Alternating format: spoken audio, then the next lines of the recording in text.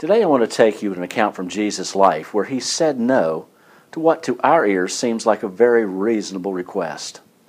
Jesus had just encountered a man who had been demon-possessed, and through the power of God he had been delivered from all the physical and emotional and relational turmoil that had been part of his life. He asked Jesus if he can go with him when he departs from that country and be with him.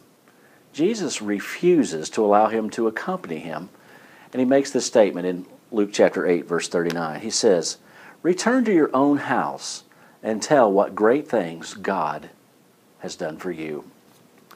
Apparently, Jesus had a far greater mission for that man than to be on the road with him, as it were, being an evangelist. He wanted him just to go to his own home, to his own people, to his own acquaintances, and tell them his story.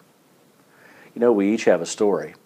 If you're a follower of the Lord Jesus Christ, you have a story of God's deliverance and the process of change that is going in you.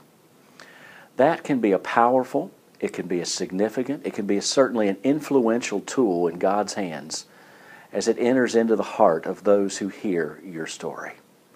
My challenge to you today, and might it be your purpose and might it give you just joy as you do this today, find somewhere, find someone, find some way to share your story.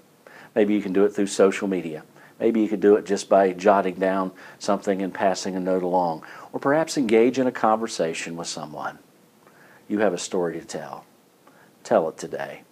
As you do, you'll please the Lord, and it'll be a blessing to you as well. Have a great day. We'll talk to you again real soon.